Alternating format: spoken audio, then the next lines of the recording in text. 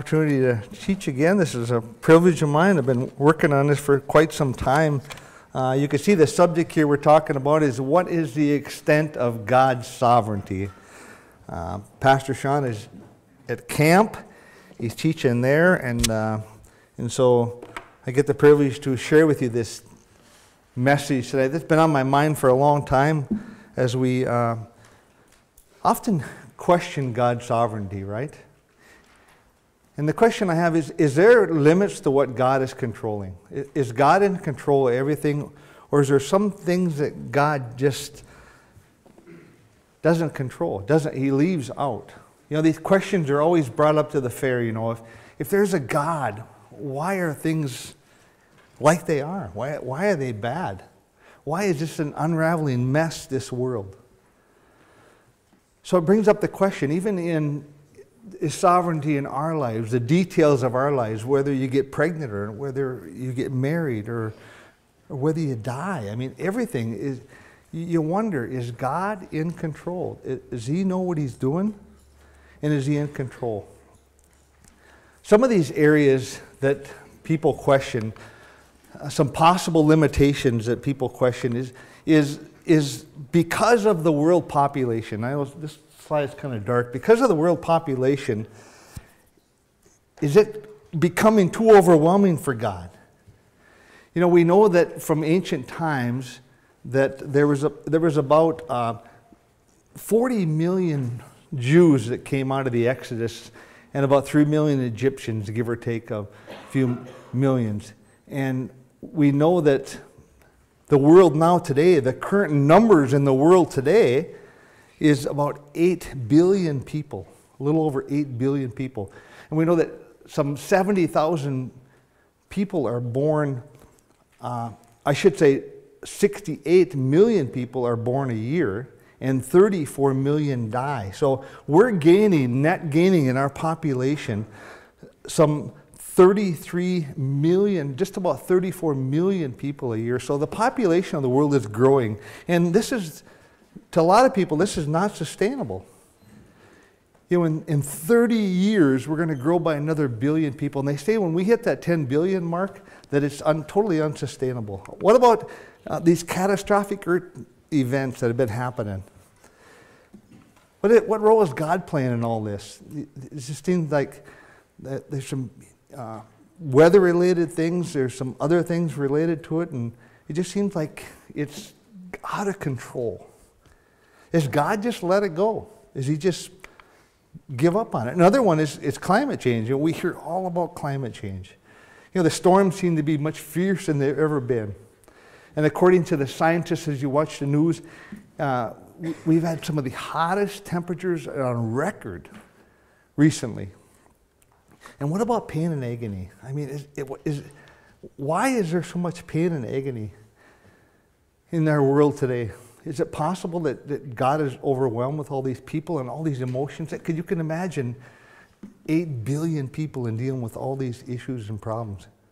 And we all deal with all this every day.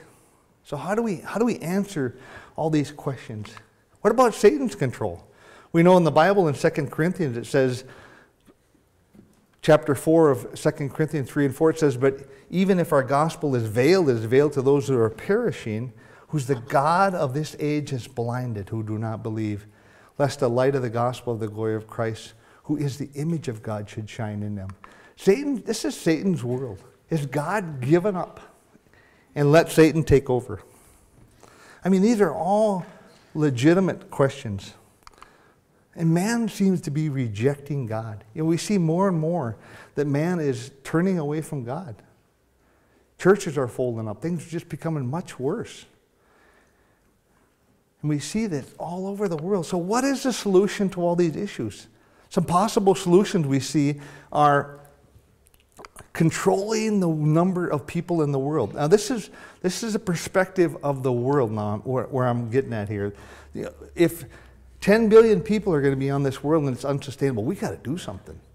So there's many different ways to control population. And what about global dominance?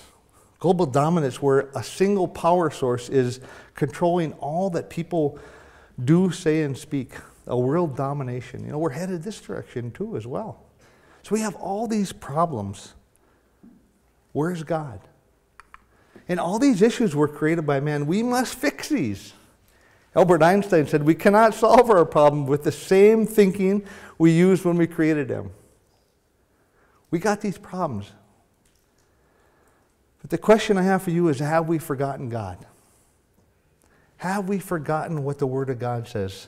Have we forgotten a divine viewpoint thinking that we need? Because our minds don't work like God do they?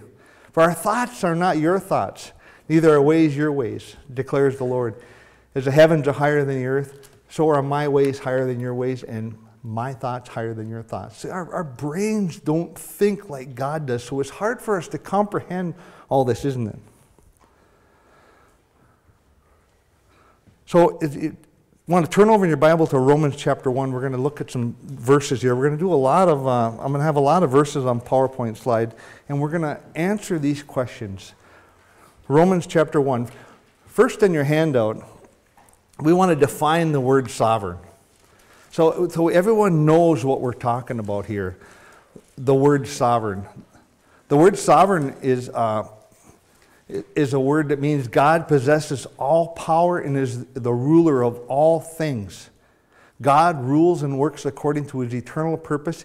He alone is in absolute control and can accomplish whatever he pleases. That's what this word sovereign means.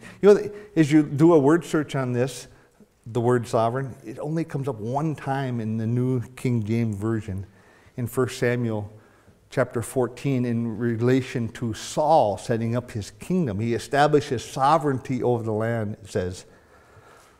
What it means is, his sovereignty means in that regards is his kingship or his rulership, his royal position.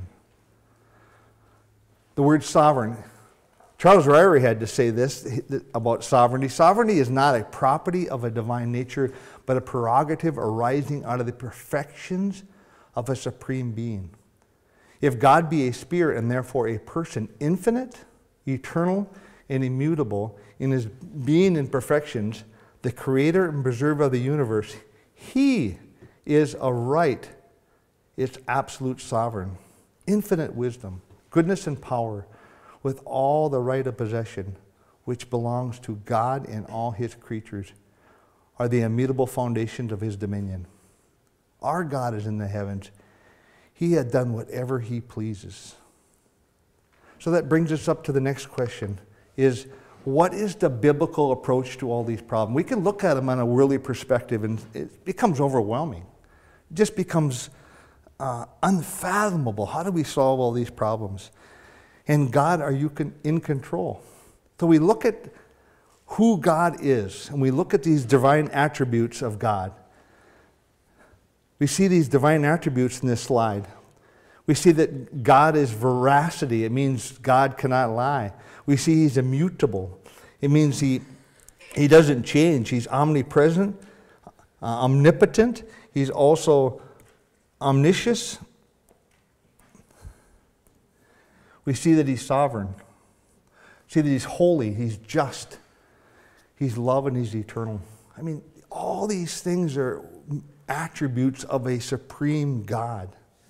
And these attributes are components, are not component parts of God, but they are his entire being. I mean, you remove one of these, you're not describing God. And thus, none of these attributes contradict each other. Where do we find these attributes? We know they're in the Word of God. They're in the Word of God. You're turned over to Romans chapter 1. We want to understand God and his character and attributes. And we see in Romans chapter 1, it's on the PowerPoint here as well, but if you read it from the Word of God, for the wrath of God in verse 18, Romans 1 verse 18, the wrath of God is revealed. Notice these words, is revealed. These are a present tense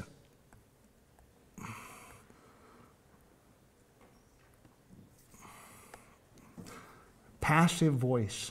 It means this is done to you and me, indicative.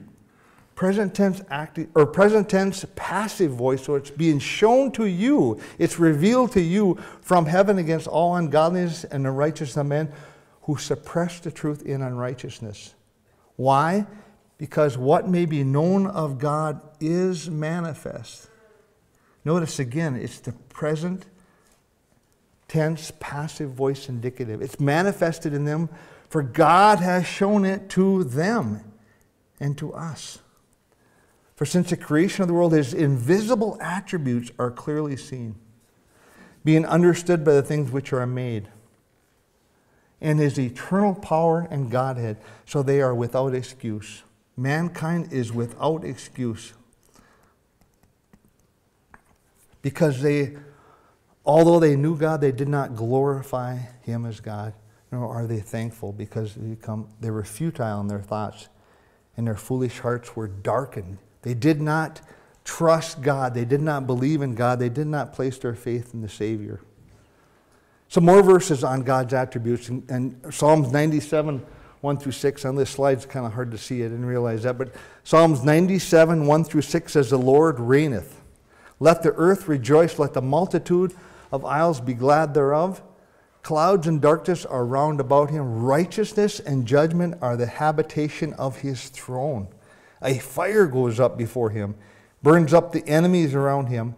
The heavens declare the righteousness of all the people who see his glory." And this is the character of God. Psalms 139, 7 through 8. Say, "Where should I go from your spirit?"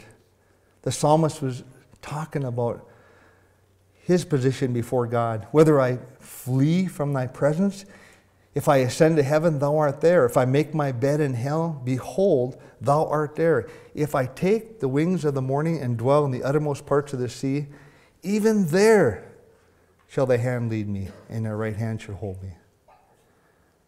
You see, we can take comfort, point B of your handout, in knowing that God is working behind the scenes, all this out for eternal purpose, his eternal purpose and value. We know Romans 8:28 says all things work together for good to them who love the Lord. Psalms 115, these verses are all on your handout for your reference as well. Psalms 115 says, "Not to us, O Lord, not to us, but to your name give glory. For the sake of your steadfast love and your faithfulness. Why should the nations say, where is our God? Our God is in heaven, and he does what he pleases." He does what he pleases. We can take comfort in knowing that God is working all things out according to his pleasure, and he does what he pleases. Job 42:2 says, "I know you can do all things, and no purpose of yours can be thwarted." This was Job's conclusion after his long trial. See, but God wants us to understand and know him through his word. He wants us to know his will, his desires, so that we can worship him, we can glorify them. You know, although God is sovereign over all, he still gives you and I a volition. We still have to make decisions. And we're going to expand on volition down the road here. But what we're talking about right now is God's sovereignty, his control of all this. And we can understand God's will. He wants us to know his will. Acts 13:22. Paul, preaching at Antioch, said, "And when he had removed him, he raised up from them David as king, to whom he gave testimony and said, I have found David, the son of Jesse, a man after my own heart, who will do all my will." You know, in order to do the will of God, we have to know the will of God, right? Did David know the will of God? Can we know the will of God? Yeah, we can know the will of God. But we have to know it in order to do it. You see, the sovereignty of God finds an expression not only in the divine will of God, but also in his omnipotence of God and the power to execute his will. That's where the sovereignty of God finds its expression. We see this in Galatians 1, 3 through 5. This is really neat. Grace to you and peace from God the Father, our Lord Jesus Christ, who gave himself for our sins. Talking about the cross. That he might deliver us from the present age according to the will of our God. He wants to deliver us from this present age. Jesus Christ went to the cross, he died, and it is his will that we place our faith in the Son so that we can have eternal life. That's the will of God for us. That's birth. That's his purpose. This word will here in the Greek means it's his purpose or his intent is God. So you ask, well, how do we know God's will in the rest of our lives? How do we understand God's will? See, God has a perfect plan for you and for me, for each and every one of us. Again, his will is found in his word. Apart from God's word, we are just like the rest of the world, looking for solutions to all these problems that are just overwhelming us, that are eating our lunch. But instead, he wants us to know his desires. We sang that song, Trust His Word. All God's promises are true. Trust His Word. No matter what, we can trust His Word. God's will also, as we see in John 6:40, and this is the will of him who sent me, that everything or everyone who sees the Son and does what? Believes in him will have everlasting life, and I'll raise him up in the last day. I'll raise him up in the last day. For I'm not ashamed of the gospel of Christ. It is the power of salvation to everyone who believes, the Jew first and also to the Greek. See, God's will for us is to know the gospel and to believe it, to trust his word. Jesus said to them, this is in context of Jesus telling the Pharisees who doubted that Jesus Christ, or did not believe Jesus Christ was God, he said, my doctrine is not mine, but his who sent it, if anyone wills to do his will. See, it's a choice. We have a choice to will to do the will of God. He shall know concerning doctrine, the word of God, whether it's from God or whether I speak on my own authority. If anyone wills to do his will, again, a choice, a volition, to do his will. Trust in the Lord with all your heart and lean not on your own understanding. Our understanding is worldly, right? But he wants us to know and have direction in our lives so that we can know his will each day. So what is the extent of God's sovereignty? We're going to look at some different areas here because I want to express to you and show you that God didn't leave nothing out. He didn't miss any details. He's sovereign over all. And we're going to see that. We're going to turn to some scriptures here. He's sovereign over creation and nature. Turn over to Job chapter 38. Job chapter 38.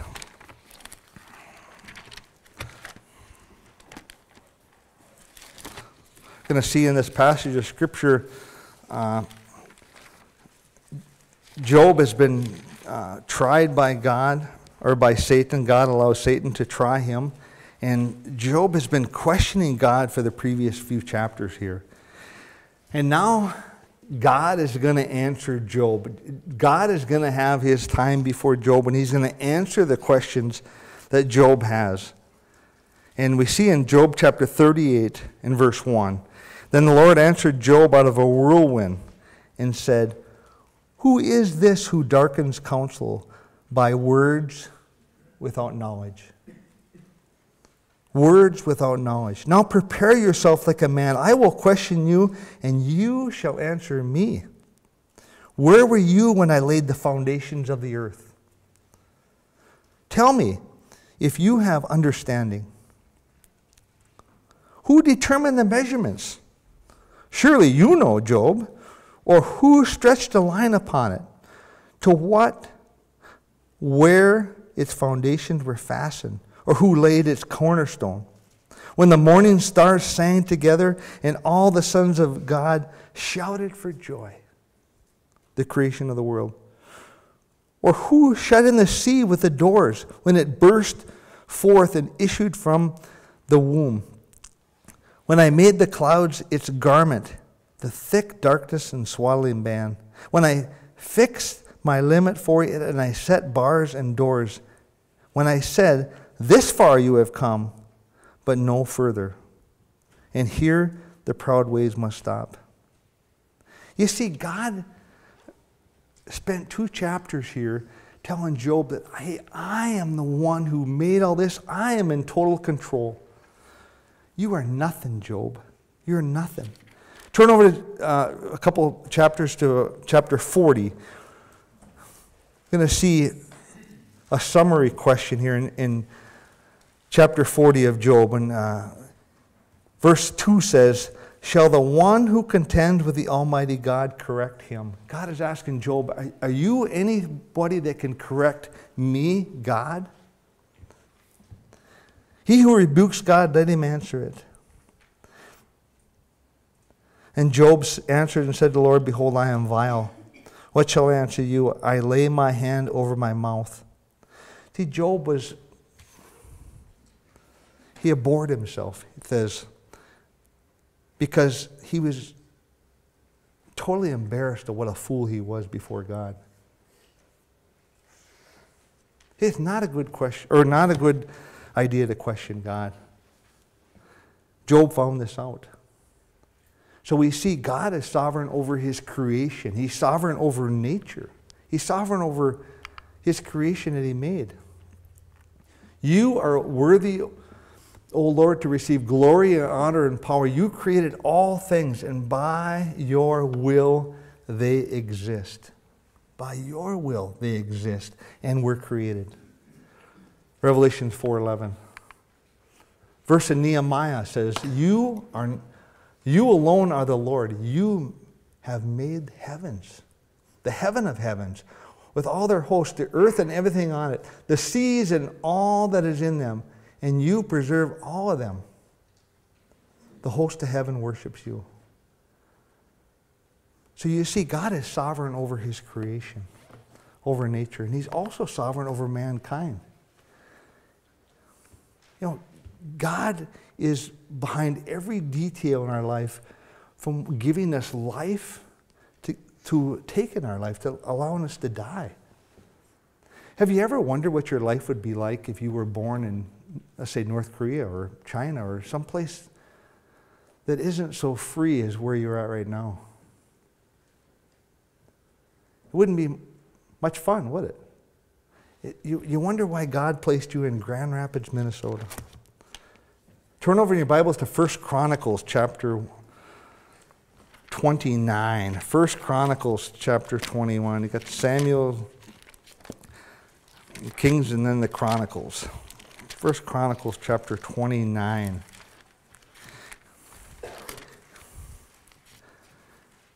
You see, God is working all these details out. Here's what David had to say about the sovereignty of God. In 1 Chronicles chapter 29, we're going to read verses 10 through 13. Verses 10 through 13. This is after David took power. He is the new king of Israel.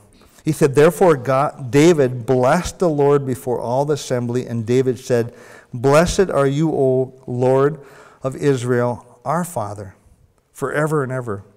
Yours, O Lord, is the greatness, the power and the glory, the victory and the majesty, for all that is in heaven and all in earth is yours. Yours is the kingdom, O Lord, and you shall be exalted as head over all. Notice now, both riches and honor come from you. You reign over all. In your hand is power and might. In your hand it is to make great and give strength to all. You see, God is in control of all of this. Strength, power, might, his creation. He's in control of us. You ever wonder why you had a certain gift? You know, maybe you're really talented at something. You ever wonder where that come from? God is sovereign. Exodus chapter 4, verse 11. Moses, in refuting God, saying, God, I just can't lead the children of Israel out of bondage. I can't do it. Because I'm not an elegant speaker. I'm not a leader, God. This just isn't me. And the Lord said to him, who has made man's mouth? Who makes the mute, the deaf, the seeing, or the blind? Have I not, Lord? Have I not, Lord? Lord is control of every aspect of who you are and why you are the way you are. James 4, verses 13 to 15 say, "Come now, you who say today or tomorrow, we will go to such a city and spend a year there and buy and sell and make profit, whereas you do not know what will happen tomorrow." You do not know. For what is your life? It's even a vapor that appears for a little time and then vanishes away. You know, our time is in the Lord's hands. He's sovereign over your life. Instead, we ought to say, if the Lord wills, we shall live and do this or that for His glory. For His glory. He's in charge of every aspect of your life. He's sovereign over all. He's also sovereign over history and nations. Turn over to Acts chapter 17. We're going to see how He's sovereign over history and nations. Acts chapter 17.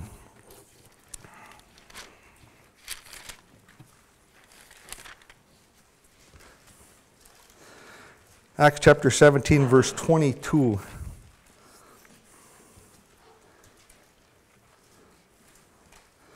Paul was here standing in the midst of Areopagus, and he said in verse 22, he says, "Men of Athens, I perceive that in all things you are very religious.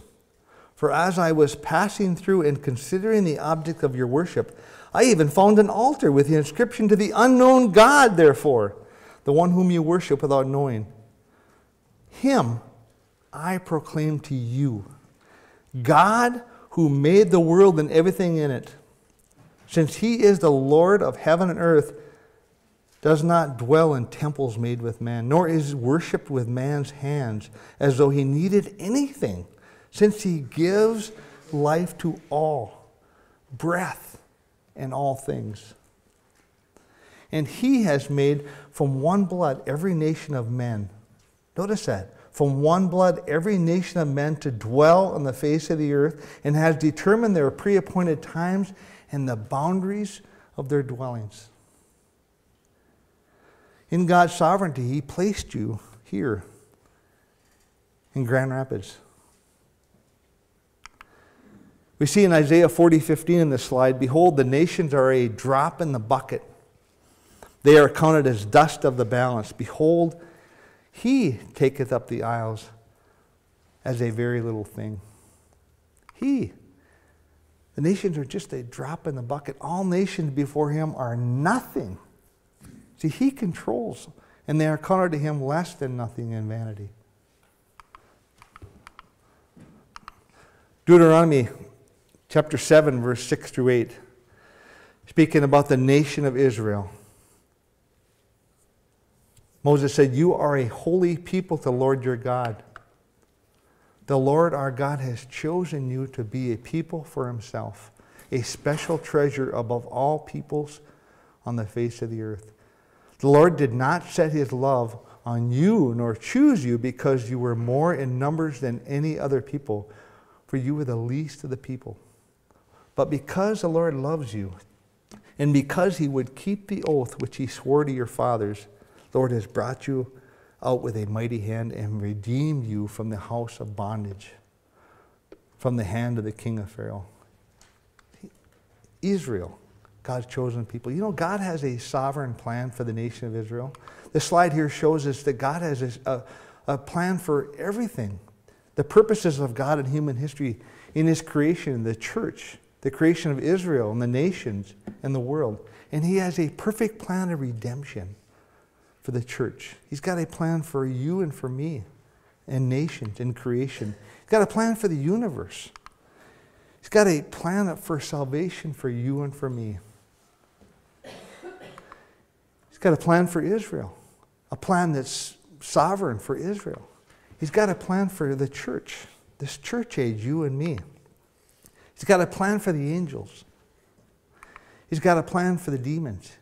And there's a purpose in all this plan. It's for His glory. It's all for His glory.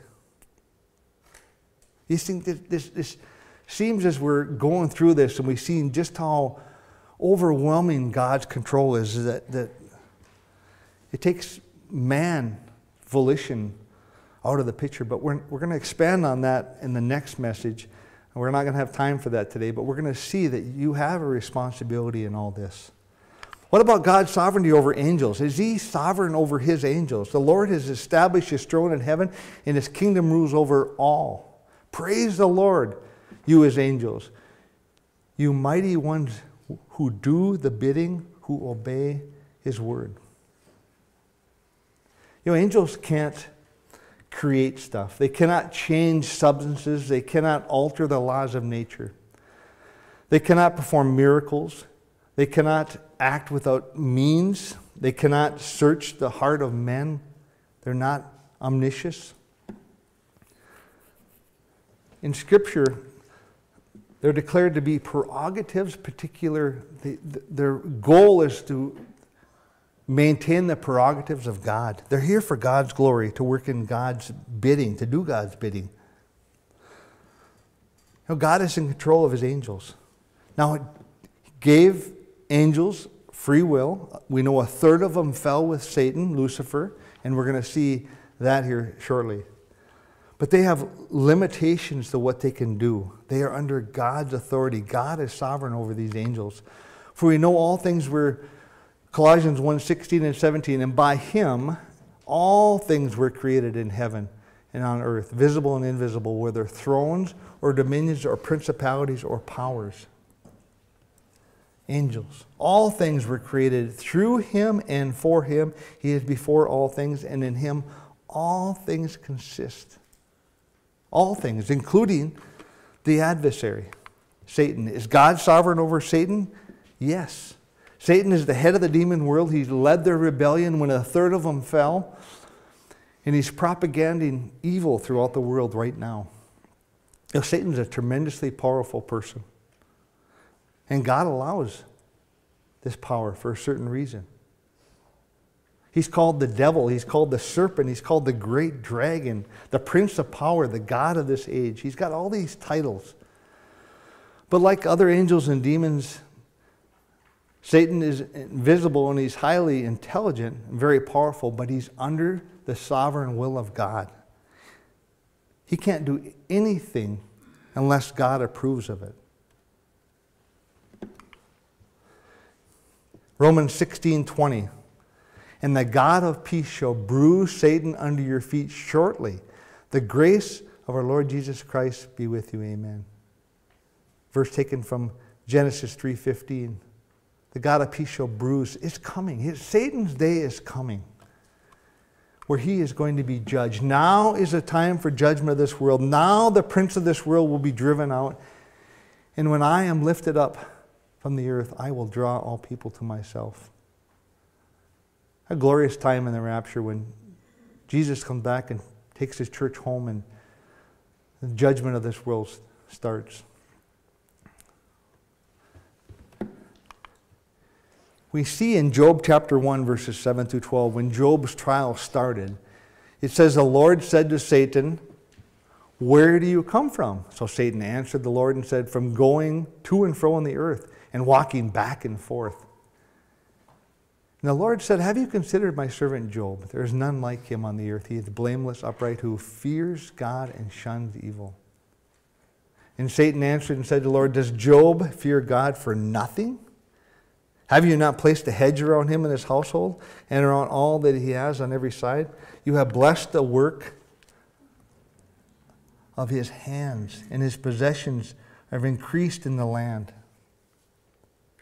But now stretch your hand out and touch all that he has, and he will surely crush you to your faith.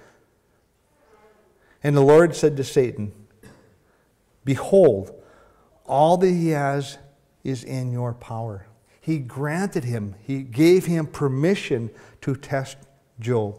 Only do not lay a hand on his person, his life. He could not take his life. So God allowed this trial with Satan. God is totally sovereign over Satan. How about, is God sovereign over sin? Is he sovereign over sin? The story of Joseph we're familiar with in Genesis chapter 45, where Joseph's brother sold him into slavery. And his brothers thought they'd never see Joseph again. But Joseph rose to power in Egypt. And him and his brothers came to Egypt looking for food while there was a famine in the land.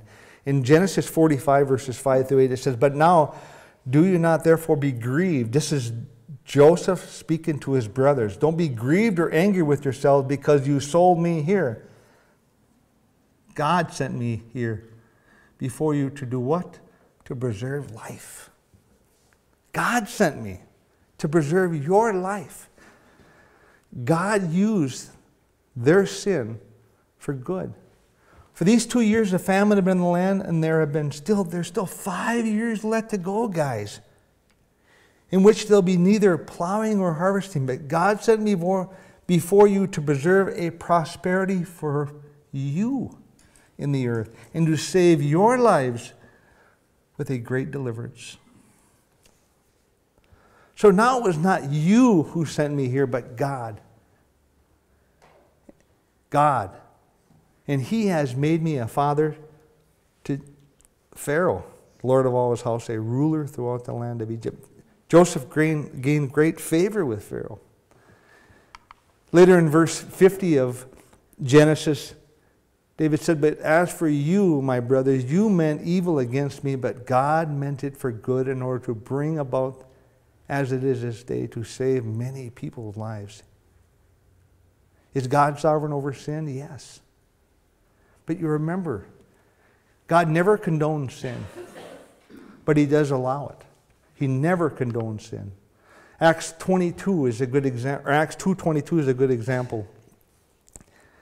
"Men of Israel, hear these words. Jesus of Nazareth, a man attested to you by God with mighty works and wonders and signs that God did through him in your midst, and as you yourselves know, that this Jesus Christ delivered up according to the definite plan and the foreknowledge of God." Foreknowledge of God. Prognosko means to know beforehand, or before know. "You crucified and killed by the hands of the lawless man. God raised him up, loosened the pangs of death, because it was not possible for him to be held by this." God's power is much more strengthened. He allowed, in his foreknowledge, in his sovereignty, Jesus Christ to be taken by these men and to be crucified for your and my salvation. What about our present day life? Pastor touched on this last Sunday about suffering. Our present day life. 1 Peter 3:15 says, "But sanctify the Lord in your hearts, and always be ready to give a defense to anyone who asks for a reason for the hope that is in you." This earnest expectation that we know that someday God is coming back and we're going to spend eternity with him away from this pain and suffering and sorrow, with meekness and fear, having a good conscience.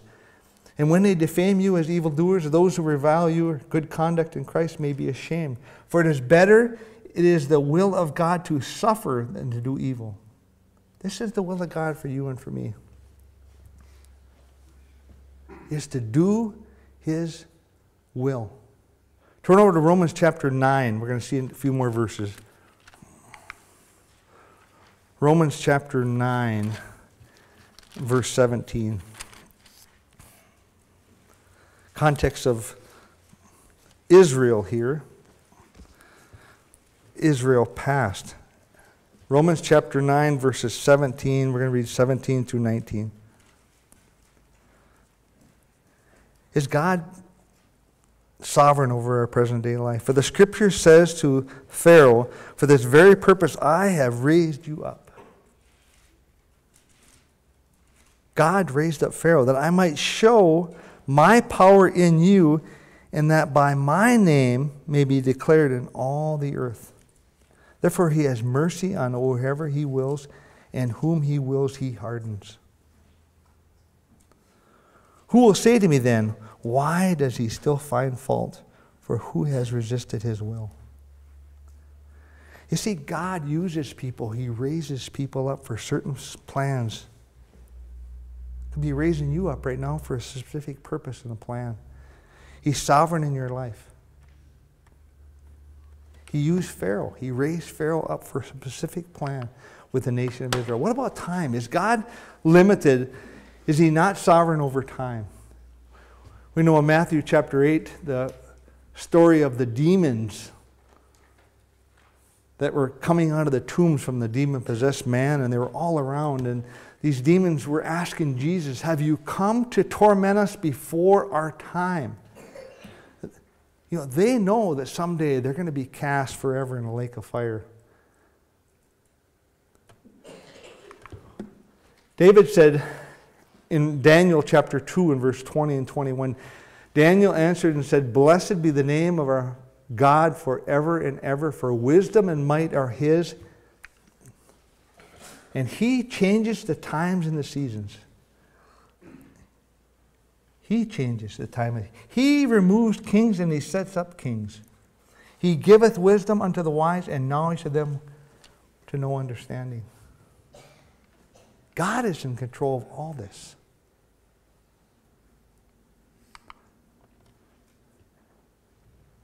Paul, at the end of his life in 2 Timothy, knew his time was about up. Said in verses 6 through 7, for I am ready, I'm already being poured out like a drink offering, and my time has come for my departure.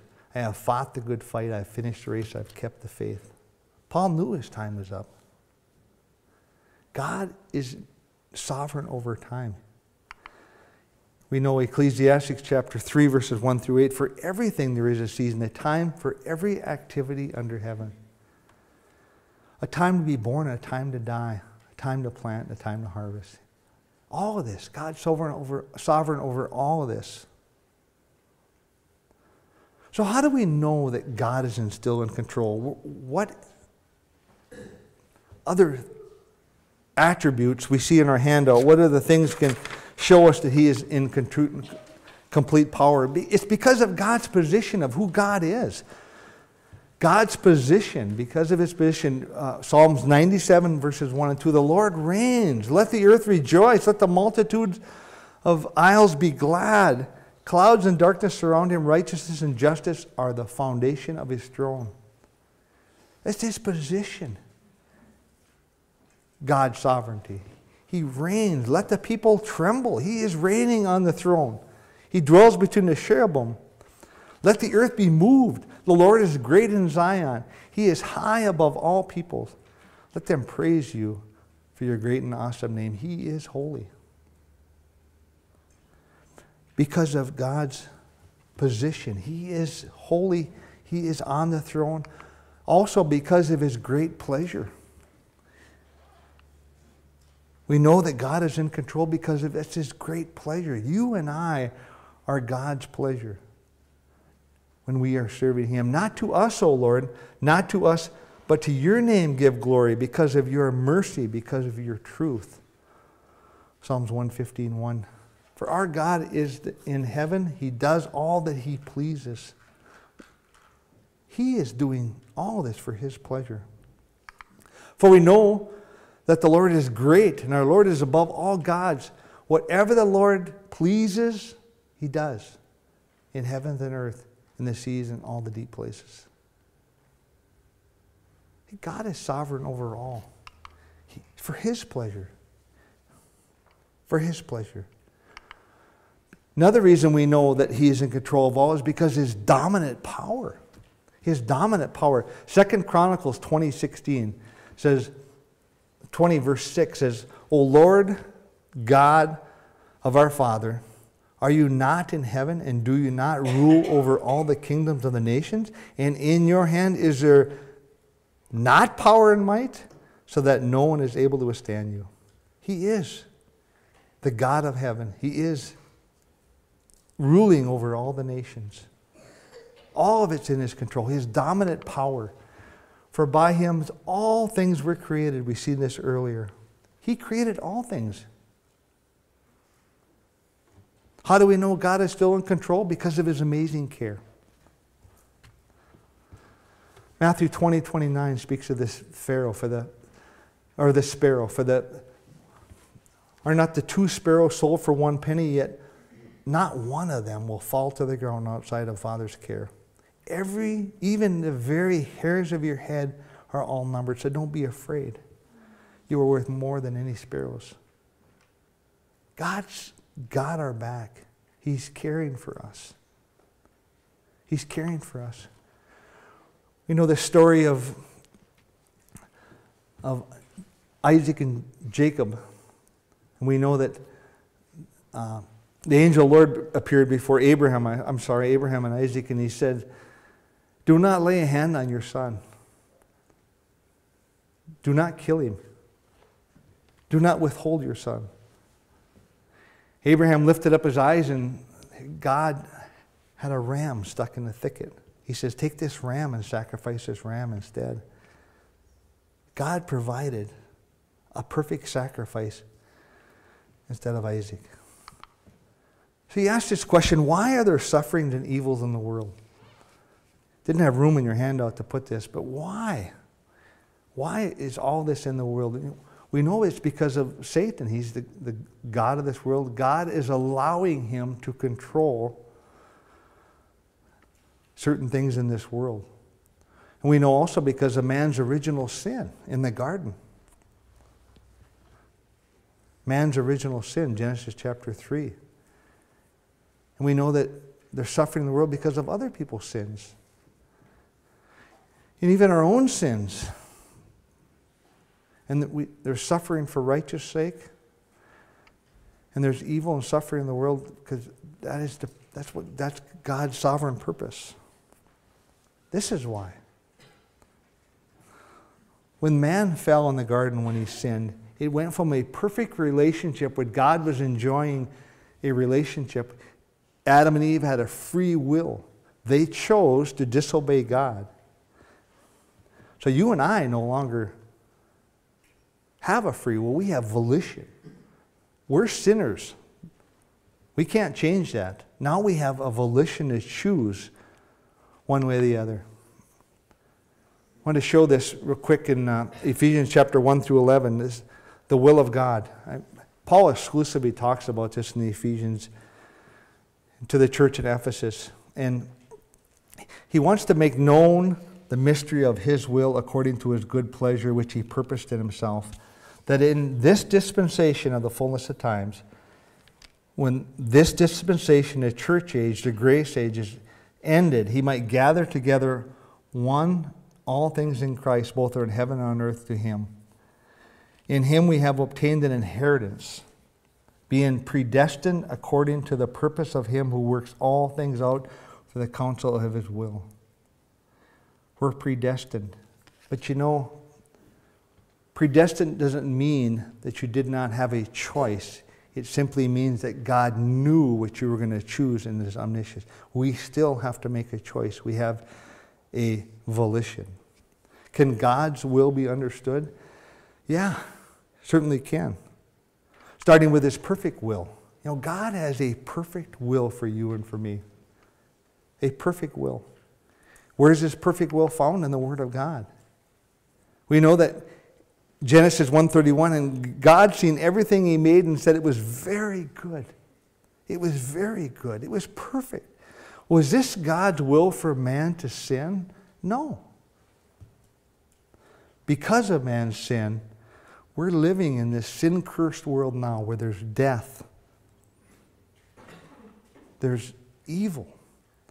But someday, God is going to reclaim the earth, his treasure. Someday all will be well again. This is the will of God who sent me, that I should lose none of them, but I'll raise them up in the last day. For my Father's will is everyone who looks at the Son and does what? Believes in him shall have what? Eternal life. Volition. We have. His perfect will for us as we place our faith in the Son.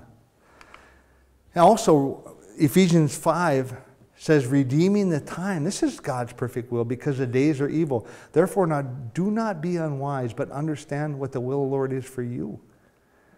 This is his perfect will for you and for me. But also, he has a permissible will. A permissible will. God is allowing things to happen in our lives for his glory. You know, we may not even know. Just imagine the scene someday when you're in heaven And Jesus recalls us seeing something happen in your life, how you escaped the danger of a rolling tractor that could have run you over and killed you. And he tells you that I stopped that tractor from running you over. You could have died.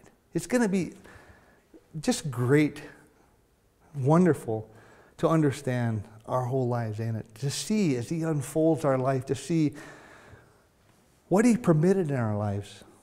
You know, he allows his permissible will. He allowed Adam to fall in the garden, right? He allowed him to sin. He allowed Satan to test Job. He allows death. He allows Israel to be made captive. Just think about that. The nation of Israel, his chosen people, are taken into captivity. He allowed that. You know, Paul endured in his missionary journey. He endured many, many trials in ministry for Christ. And you would think that if he's serving the Lord, this would be easy. But it wasn't easy. It wasn't smooth sailing for Paul. How will God's will be understood? The Spirit of the Lord departed Saul in 1 Samuel chapter 16, and a distressing spirit from the Lord troubled him. He was troubled because he was not serving God. And his servant said to him, surely a distressing spirit from God is troubling you. He permitted this troubling spirit upon Saul, the king of Israel at the time.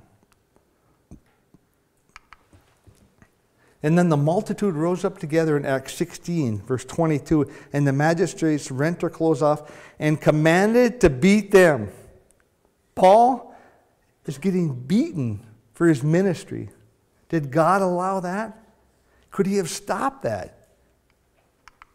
What about his providential will? His providential will. We know the story of Esther and how she was placed in that situation for a time like this. The Jews were going to be eliminated from the world. But because of his providential will, through a queen named Esther, the Jews were saved. Isaiah 46, 3 and 4 says, for whom I have upheld since your birth, and you carried since you were born, even to your old age and your gray hairs, I am he. I am he. I am the one upholding you. I am the one who will sustain you. I have made you and I will carry you. I will sustain you and I will rescue you. That's a caring God. That's a loving God. What does this all mean to you and me? Put 3 things up on the screen there for your handout. Even though things seem out of control, I can take comfort in knowing that our God is still on the throne. He's still on the throne. 1 Timothy 1:7. And when we apply these biblical truths by faith, the results will be we can praise God all the day, no matter what our situation is. Whether it's a blessing from God, something works out in your life where, man, this is great, Lord. He opens a door for you. God feels our pain along with our gladness, and he deeply loves us, promising never to leave us and forsake us. This is our God. He knows us, we can praise him, and we can trust his promises. So in conclusion, as we look at these issues, and is there an extent to God's sovereignty? God is still on the throne of this entire universe and is working out his ultimate plan for us as well as the whole world. His plan which will result in rightly glorifying himself and bless undeserving mankind by God's amazing grace because of the Son, Jesus Christ. God is in total control.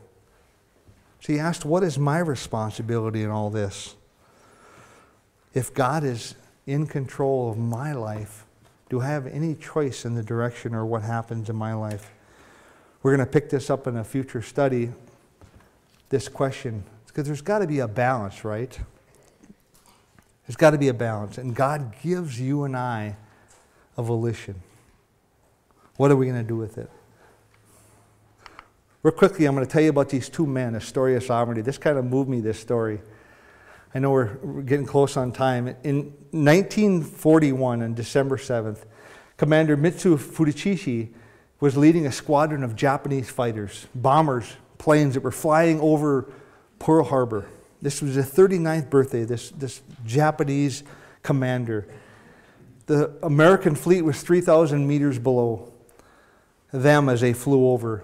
And he made the command to all squadrons plunge into attack, and they attacked the United States, and the war began. What followed was, in the words of President Roosevelt, this was a day that will live in infamy. And 8 of America's battleships in the harbor were destroyed, and 14 other ships were sunk or destroyed. 2,300 Americans lay dead or dying, trapped in the hulls of these ships. This commander, Fuchida, later described this as the most thrilling exploit of his career. At the same time, Jacob de Salazar, he was in the U.S. Army Corps, and he was peeling potatoes in Oregon. Upon hearing this news, he was instantly angered, and he threw a potato against the wall as it exploded. And he said, these Japs are going to pay for this. They're going to pay. Jacob de Salazar joined the military corps for a reason of fighting for his country. He loved his country. And so he was picked to be part of this special squadron of the Doolittle Gang, whose mission it was to take this war directly to the Japanese during a raid over Tokyo with B-52 bombers. Jacob de Salazar. He was in one of these B-52 bombers. This American attack for American fighters took place on August 18th, 1942, so just 4 months later. You know, in military terms, this was just a pinprick in what the whole war was. But it was a tremendous morale booster for the American troops. And it was crushing for the Japanese. De Salazar's B-52 bomber ran out of fuel before he could reach a safe area in China. So he bailed out in Japan, and he was captured by the Japanese, and he was thrown in a prisoner of war camp for 40 months. 34 of these months he spent in solitary confinement, where he was routinely beaten, starved. He had a burning hatred for these Japanese. De Salazar's confinement gave him time to ponder his human condition. He wondered what could cause such hatred among fellow Americans. Barely remembering his Sunday school lesson from childhood, he asked the Japanese guard for a Bible. He wanted a Bible. After 2 years asking for this Bible, he finally got one. He read through the pages, he just gulping down everything that was in the Bible. These lessons from Sunday school come back to him about forgiving people and redemption. De Salazar later wrote, I discovered that God has given me new spiritual eyes. And then when I looked at the enemy who had beaten and starved me and my comrades so cruelly, I found my bitter hatred for them change from loving pity. He pitied these poor Japanese people once he's seen God's forgiveness. And he prayed that God would forgive his torturers. And he was determined to share the message of the gospel with these guys, with these people that were beating him. August 20th of 1945, a smiling Japanese guard swung the door open to De Salazar's cell and said, the war is over, go home. What a feeling that must have been. You know, the Japanese commander Fudichichi was in Hiroshima the day before the atomic bomb was dropped. But he was called to emergency meeting in Tokyo. He was the only Japanese fighter throughout this whole war to survive this war from beginning to end.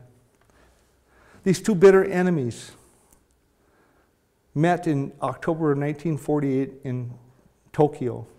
De Salazar was handing out leaflets in Tokyo with the title, I was a prisoner of Japan. The Japanese commander was so intrigued when he seen these pamphlets, he wanted to read them, and he read them. And upon reading it, it said, Father, forgive them, for they do not know what they do. Fudichichi later wrote, I was impressed And I was certainly one of those for whom Jesus prayed for all the men I killed, for I did not understand the love of Christ. This man, Fudichichi, later became an evangelist in Japan, sharing the gospel with many people. As I read this story, and I couldn't imagine the sovereignty of God for all this evil, all this bad happened. Look at how God used this for His glory. It's just moving for me. These two men and the sovereignty of God in their lives. Teshazer went on to be an evangelist as well. Yeah, I don't know what he believed on the gospel, but he shared the word of God with many, many people. So God is working in our lives in different ways that we don't understand sometimes. But we trust His word. There we take comfort. Let's close in prayer. Heavenly Father, we just thank You for this time. We thank You for Your word. We just thank You for Your sovereignty. We know that You're in control of all, and we know that You have a love for us, a tremendous love for us, a love that sent His own Son to die and pay the penalty that we owe on the cross. Lord, and we just thank You for that payment Jesus Christ made, and we thank You that You freely offer us eternal life. Anyone who wills can have eternal life by simply placing their faith in Jesus Christ. We thank You as You're working in our lives. You're sovereign behind the scenes, Lord. We just pray that we would trust Your will every day of our lives. So we thank You for our time tonight. In Christ's name we pray. Amen. With that, we are dismissed.